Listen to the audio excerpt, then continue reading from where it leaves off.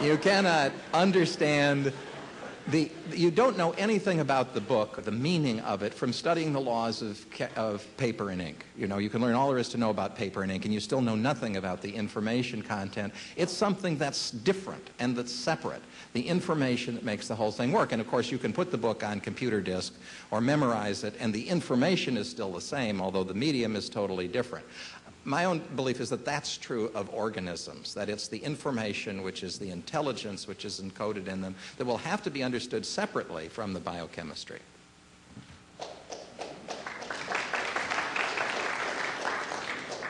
For myself, the answer is much simpler. I don't have any kind of soul. My brain is a physico-chemical bundle of material stuff, and when it ceases to have its blood supply, my consciousness and my awareness will disappear, and I will never be conscious again at that point. I'll just die, and I'll just rot, and that'll be the end of it.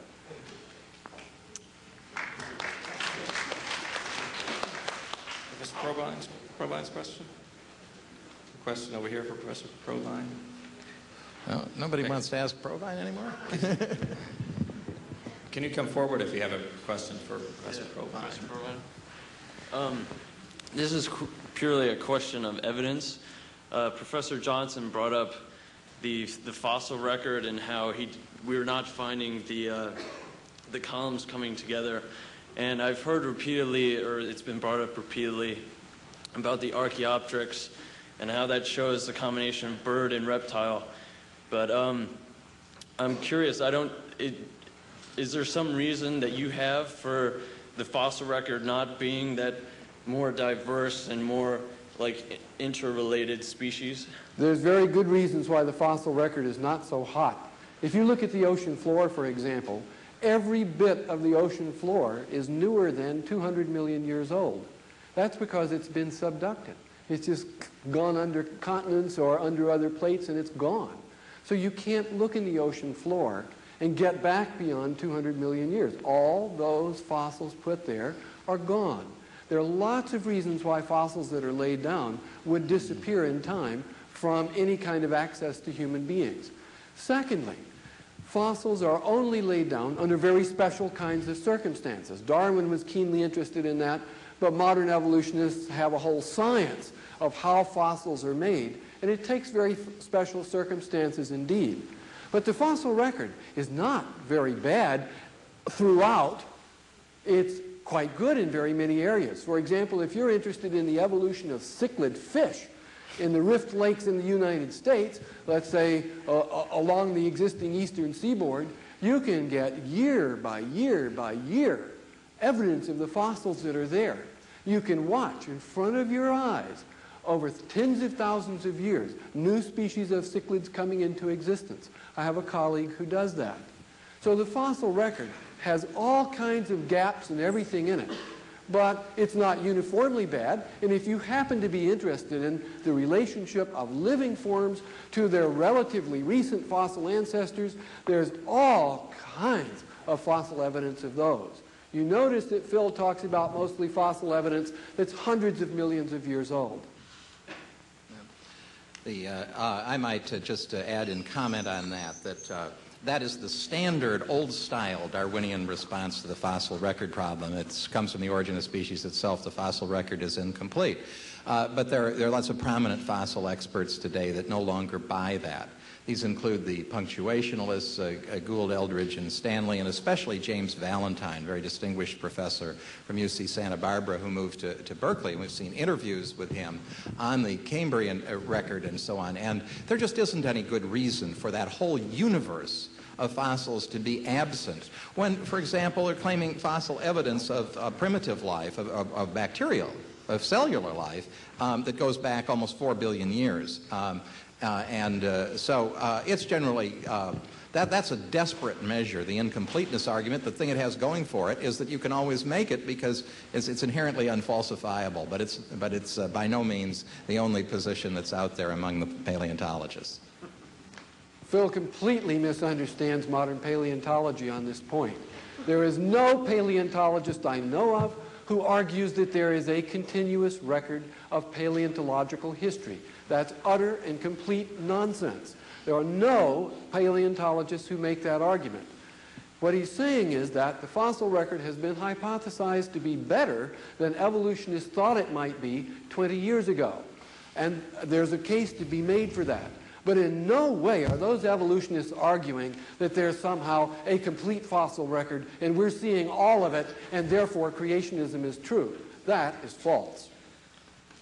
I'm happy to find that there will always be a place for ethics and moderating debates between Darwinists and theists. Something for Professor Johnson. Yeah, actually I have just a simple numbers question, but first I just have to clarify your position, Professor Johnson. You're 13,000-year creationist, is this, or?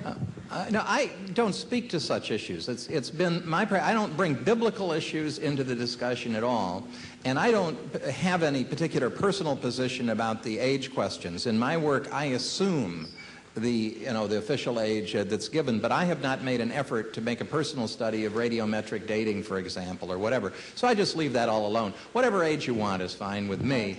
Take as much time as you want. The mutation selection process didn't produce and couldn't have produced all these complex structures. Okay, my question is then, actually, and I was hoping both of you might address it briefly. I happen to be one of the people in the middle category that you had when you were polling the audience. I find personally that the least leap of faith that required is to adopt a sort of middle ground, because both extremes seem quite absurd to me. But my question is for both of you to speak to your impressions of, and also I qualify myself as a scientist as well, so I'm sort of in the middle of everything, and my question is your impression of the entire scientific field, including biology, chemistry, paleontology, all of the sciences combined. What is your impression of the general trends, and do you think that these two extremes are tending to come to some sort of middle ground? And actually, as far as the numbers are concerned, do you have any estimates? Professor Provine, maybe you could just talk about biologists, but just in general, do you have any estimates of, say, the percentages of scientists that are inclined, to support your view or his view? I'll take that, yes. Well, see, if you're in this kind of science, I mean, we're not talking about electrical engineering or whatever, but in the historical sciences, you're under tremendous pressure to be a metaphysical naturalist. When people ask me why a law professor would take up this issue, one reason is that you can't really do it. You can't challenge the fundamental philosophical assumptions within evolutionary biology, or you won't be in evolutionary biology for very long. It's not a tolerant world. So that's one answer I'd give. Now, a second one, I think it's a matter of moving to an understanding of what science is. Darwinian science is based on a 19th century positivism and a notion that the objective way to understand life, to understand anything, was in terms of these purposeless material processes. What came along with this is the idea that science is a value-free enterprise of finding fact. And although nobody at the studies of philosophy of science at a sophisticated level thinks that anymore, it's really the version that's promulgated to the general public very heavily. And in fact, some of the scientists themselves tend to believe that. I remember a debate that I had at the University of Texas with Steven Weinberg, the physicist, a Nobel Prize winner, who discussed me critically, but not all that, disrespectfully, in his book Dreams of a Final Theory. And Weinberg told me, he says, well, the thing is that we scientific materialists, like I myself, Steven Weinberg, aren't like you Christian theists. We have the courage to see reality as it is, whereas you just believe what you want to believe.